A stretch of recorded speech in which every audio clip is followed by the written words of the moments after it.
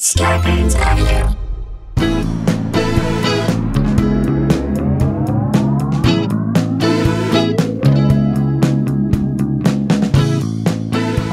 Hey guys, welcome to another episode of Sklarbro Country, the virus edition, a.k.a. the Pandy Pods. A.k.a. Two Sons, No Guns. Oh, that was good. A.k.a. Rising Stars in Hollywood, so Sklar, so good. Okay. A.k.a. Bricked Nut Houses and Tricked Outhouses. Okay. A.k.a. Comedies, Standalone, Sklars, and Baritone Stars. These are all Mike Huddleston, a.k.a. the a.k.a. guy, a.k.a. Old Zealand, a.k.a. Huddletron, a.k.a. Huddlestein. Thank you, brother. Here we go. I hope you guys are doing well. Middle of the week. Middle of the week. We are hurtling towards Election Day. Make your plan to vote and do it. Vote, vote, vote, vote, vote. Vote. If you think it's end of days, we're going to jump into this story right now. Which I do. And end of times, then this is a story that will only confirm that thought in your brain. There you go. Okay, this next story is for you. Before we get into it, I never thought the end of days would have such good TV. Yeah. I'm just going to say this right now. If you are not watching the TV show The Great, I'm not. it is on Hulu. Jason, you need to watch it. I will. Everyone out there, you need to watch it. I was a little skeptical at first. It's by the same, I think, writer who did the movie The Favorite, and I love The Favorite. Right. Emma Stone. Really, really good. I just love the incongruency of language versus time period. Anachronism. And they basically were like, we're not going to be 100% truthful, but we're going to capture the mood of the time, and we're going to use modern day colloquialisms to kind of, and the way we speak to fill it in so it's more palatable. And it was like, I never go in for old time period piece stuff. This is incredible. You're all in. I'm all in. It is so good. It is so damn good. I want everyone to watch it. All right, let's get back to the end of our world. In case the great ending. You were looking for some biblical sign out there that the world is coming to an end, we give you this story. Okay. Andrew Orkin. Is that the guy who gets rid of bugs in your house? Well, he gets rid of some pests, and then he's confronted with some pests right here. Was taking a break from his evening jog to sit by Prospect Park Lake when he turned around and was startled to see a tangle of wriggling snakes. In Brooklyn. Prospect Park is in Brooklyn. A tangle of wriggling snakes. This is the end of time. Paducah, Kentucky, or West Texas. This or is Louisiana, down on the bayou in the swamp. Where you see a pile of snakes and you're like, yeah, that's a pile of snakes. You walk by the pile of snakes part of the tour. Pile of snakes is terrifying, but that's not what this was. Think about that, Jade. Pile of snakes, you can at least explain. Yes. This, you can't explain. What is it? Quite a big pile, fully alive, said Orkin, a music composer who lives near Brooklyn Park. What does that have to do with anything? What does the fact Unless he's going to write a song about it and we're going to hear it, don't tell us. Get in that he was a music composer, didn't he? Make sure they say music composer on there. But have you written anything? Did he write the score for this scene called Pile of Snakes in a Brooklyn Park? Pile of snakes in a Brooklyn Park. Even if they were just snakes, that would be weird. But explainable, like we said. Turned out to be eels. A pile of eels that has escaped from one of two large plastic bags that split open as a man dragged them to the shoreline. What the F is going on? A man was dragging a plastic bag full of eels. Full stop. Let's think about that for this. Guarantee you they should not have been dragged. Guarantee you they should not have been in a plastic bag. Wait, burlap sack maybe. Come on, let's get 1930s on this. This is like a guy on the corner of the park was like, "Hey, yo, man, you want some eels?" No, I don't want eels. Come here, man. You can get anything in New York City at around any time a corner, of the day. around a corner, goes around a rock, comes back, opens his jacket, and a bunch of eels are there. Plastic bag of eels. Opens his side Rolexes. Give me three. Give me three. Is this God? That's my question. Is it? Is this the way God is now? If it's not God, is this the way he or she is doing plagues? Just a few at a time. Guy in a drags plastic bags and leaves a bunch.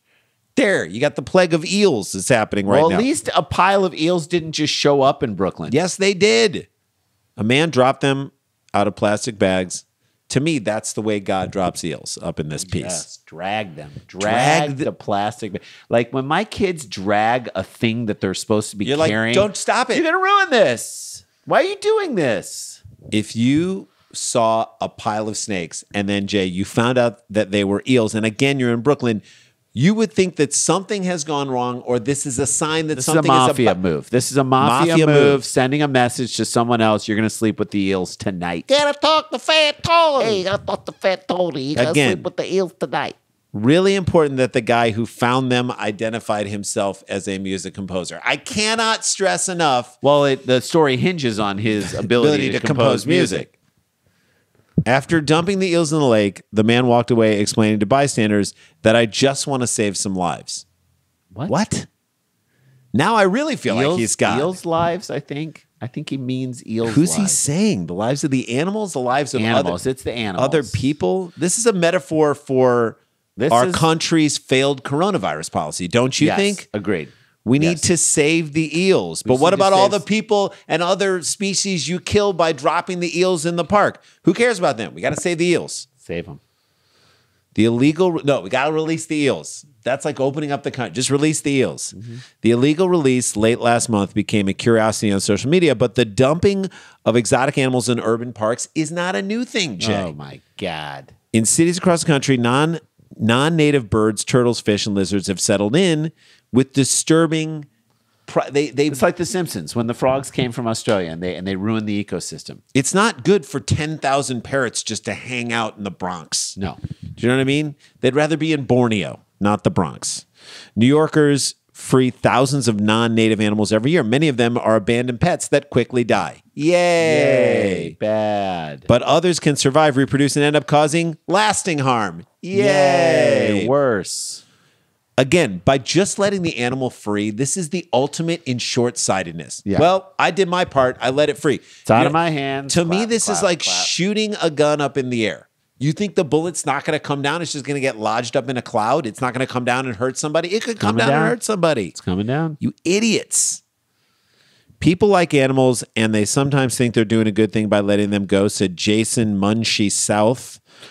Or it's like if you and your own, you recognize in yourself the inability to take care of an exotic pet because you live in a city. Yeah. You shouldn't have gotten in the first place. Number Again, one, should have got in the first place. Number two, go to a place that can handle this. how are eels in a park a good thing? It's not, other than for the guy who got rid of the eels that he had and didn't want them anymore. Right. He's the only guy who benefits. He's the from this only happy situation. person in this Yeah. whole thing. The eels don't like it. No. The other species don't like it. Anyone who rolls it, you push in a baby stroller and there's a pile of eels, you're going to freak out. New York State and city officials say it's too soon to know how the eels in Prospect Park might affect local species, but based on photos taken by officials identified them as swamp eels native to Southeast Asia, like those that have been found in at least 8 states. And we've learned anything from the coronavirus that things from Asia that make their way here are usually pretty harmless. Yeah. Safe bet. Once introduced, often after being purchased at local live fish markets, officials say the eels eat almost everything, including plants, insects, crustaceans, frogs, turtles, and other fish. There are problems. Unless you're barbecuing them and putting them with rice and seaweed and avocado, don't do it. Department of Recs and Wildlife Unit, they're so mad about this. How do you get them there? So great to drag a bag of eels across the park. And again, Dummy. maybe I would say put them in a Yeti cooler so they don't just completely fall out. Or just Don't set them free. don't set them free. Or give them to a sushi restaurant, right? chop them up. Don't have them in the first place, okay? Don't. This is me telling you, if you're dragging eels and dropping them off in a park, you don't get pets. You don't deserve pets. You've lost the right. Yeah. And it's okay for us to tell you. By the way, it's everybody's right to have a pet. You lost that right Yeah, you forfeited it. if you're dragging them in a plastic bag. There are no plans to eradicate the eels since they're nocturnal and spend most of their time burrowed in the sediment of lakes, rivers, marshes. Spotting and removing them could be impossible. This is a metaphor for Trump in America. Am I right? Yes. This kind of species is a little tricky. They're well hidden. We're not going to go out there and try and trap any of you. You can't. You can't do it. Without having witnessed, oh my God, the release, officials from the New York State Department of Environmental Conservation, which is investigating the incident, could not specify the number of eels. So now we don't even know how many eels there are. Meaning that this could just be some of them, Right. and the other ones made it all the way to the release. Bystanders described seeing more than 100 of them. More than 100 of them. My favorite time in New York, Jay, from when we lived there When the eels for come 5 out. years. Eels come out, when they start changing colors. Yeah, when the that's eels when start you changing know colors. because you're just like, oh my Hey, God, it's the eels are fall, so it's autumn beautiful. in New York. DC officials say they will look for swamp eels during the agency's next survey in the spring, but don't expect them to make it through the winter. Okay. All right. However, the University of Toronto freshwater ecologist Nicholas Mandrake, to me, Nicholas Mandrake is the type of Bond villain that would say, release the eels. I wonder if his name Doesn't was he? just Nicholas Mann, but he added Drake because he's from Toronto. That's maybe. That's just my thought. Like release the eels into Mr. Bond's bed. Mandrake. Mandrake. If some of the Prospect Park transplants survive for a few years, climate change could feasibly warm up city waters enough to render them hospitable for swamp eels. Oh, boy. Hopefully, we freeze them out. Mandrake. Then send in the sushi restaurants. How much can we not? This is what has to happen. I do love a good eel avocado roll. We shouldn't come to a immediate conclusion that because they're found in Asia, they couldn't survive in New York. Yeah, lots of things from Asia can survive in New York. Do you not understand? They can. They will survive and destroy everything in the park. The eels are out, and there's no turning back. The eels are out of the bag on this, Jay. Yeah, someone left the eels out of the bag. Again, accountability. You have eels. You want to release them in the park. That's not your call. That park is other people's things, other people's property, public property. That's right. Get yourself a pond and stick the eels in your own pond and ruin your own ecosystem. Put them in your bathtub and live with them. There you go. And that is our first story. There you go. Let's take a break. When we come back, you know what? I will not lie. COVID benefits have helped many people that we know. When you raise money or when you kind of fraudulently siphon money, in a time when people are giving money to help people, it's going to come back and bite you in the ass. And we have a great story about that on the other side. This is Sklarbro Country, the virus edition. Don't go anywhere.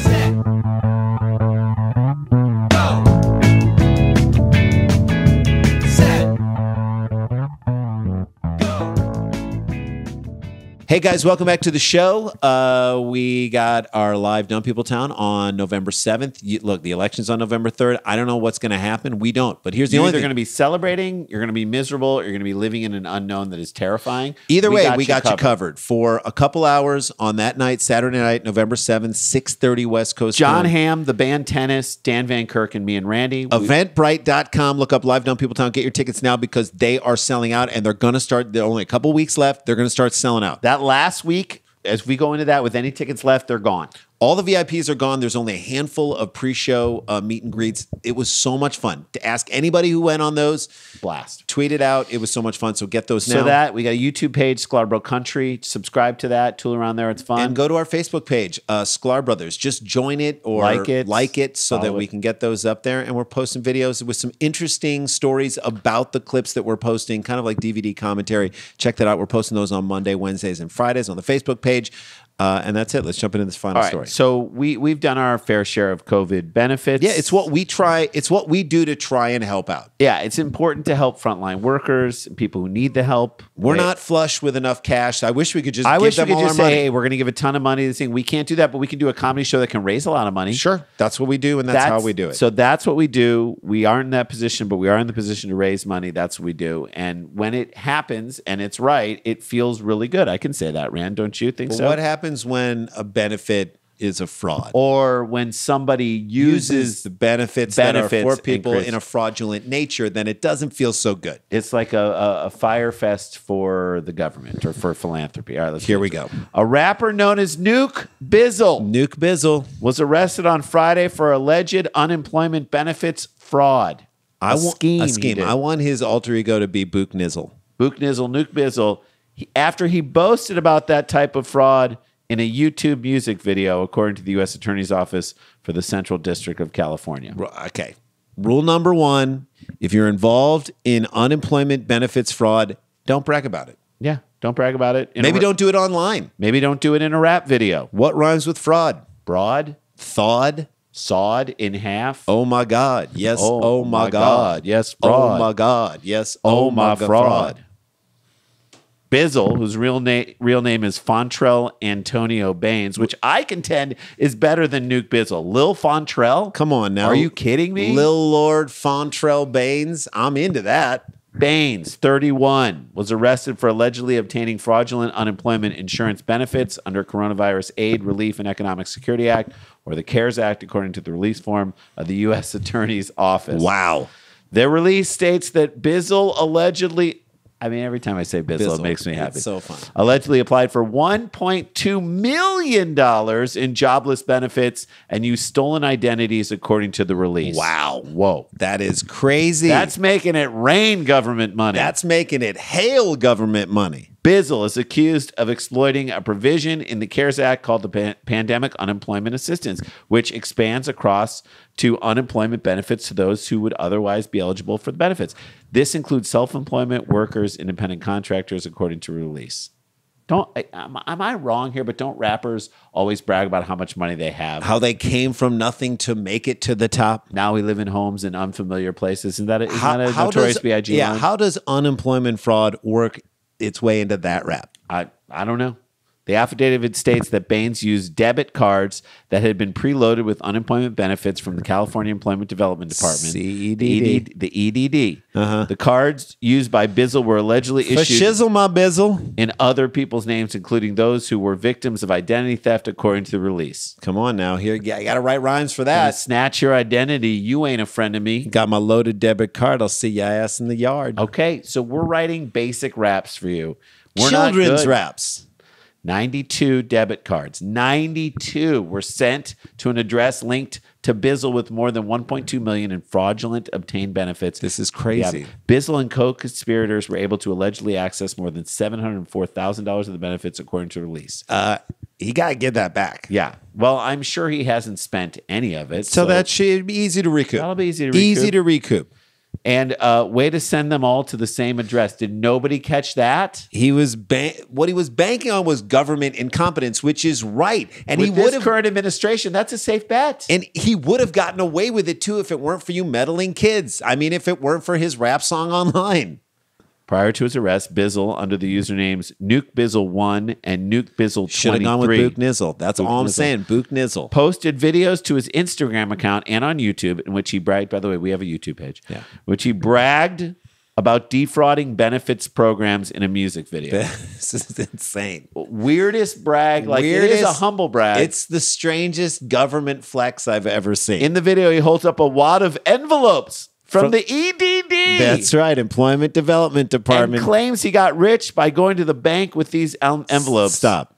Likely a reference to the debit cards that allegedly been sent to him. Yeah, because you don't go to the bank with those. They put it on the card, but that's a And you whole can other spend thing. it anywhere. It's one thing to hold up wads of cash and to claim that it's from the government. But to hold up government envelopes, you got to you be. just got to be. It's like a special kind of dumb to just put that out there into the universe. And there's only one way to get that many envelopes is to have a bunch of fraudulent cards. Another rapper in the video states, "You got to sell cocaine. I just file a claim." That's better than I our like rhymes. that. That's I a actually good like rhyme. that. That's good. I guess when you put it that way, though, versus selling cocaine, it is less dangerous to society what he's doing. True. Okay. If convicted. If convicted, take it. Bizzle could face a maximum sentence of 22 years in federal prison. It was not immediately clear if Bizzle had retained an attorney. I think he should have to be represented by the government. Yes. Give him just a government attorney. Keep it in the fam, so to speak. That's right. Just you can. a pencil pusher. Keep it simple. Is it this whole thing begs a good question. Is it better to pull off a defrauding by itself or to pull off a government defrauding and then to brag about it? Yeah, if you just pull it off, that's one thing. But I feel like people feel the They need won't to. know. They won't you know how gotta you brag got it. about it. Exactly. They'll think you got it from a record label. They'll think that you earned the money to buy that Lambo. In That essence, does not take into account how hard you work to defraud the government for those 92 debit cards. You gotta let them know. You Okay. gotta let them know. It's like coming from the streets and having people think you came from the suburbs. You gotta tell. You got to tell people so they know. If you don't even know, if it incriminates you. if you don't know, now you know. That's part of the rap game. You got to be your own evidence against yourself in a court case. That's it. You gotta be holding up exhibits A through X. It's almost like photos or it didn't happen. Unemployment envelopes or it didn't happen. That's what the rap game is all about. Proof. Here's your proof right here. Photos or it didn't happen. Unemployment envelopes or you did not defraud the government out of unemployment benefits. Nuke Bizzle, Book Nizzle. Lil Fontrell, I think, is way better than Nuke Bizzle. I Figure just do. it out, Nuke Bizzle. Dude, it's the hubris behind it is kind of amazing. It is definitely revolutionary, and he got caught. I'm sorry you got caught. But I'm telling you, if he goes to jail, he becomes the guy. Like, he should be DJ. His DJ should be DJ Loophole. DJ Loophole. DJ Loophole. Bring him out. Spinning this story in ways that you never thought possible. DJ Loophole and Nuke Bizzle defrauding the government, writing raps, and spinning this story in ways you never thought possible. And that is a show. There's a show. That's what we got for you. That's how we do. I want you guys to take care of yourselves. We're midweek. Let's finish this week strong. Again, stay connected, stay protected. Don't get infected. This is not a hoax. But we've got the jokes. Wear a mask, everybody. Please find a way to vote. If you haven't voted already, get your votes in. You can do it now. Check and make sure that you can. Then drive someone else to the polls. Be that person to help someone else vote, and do it so that we get everybody voting. We love you guys, and we'll see you tomorrow. La-ti-da, la-ti-da-ti-da-ti-da, la-ti-da.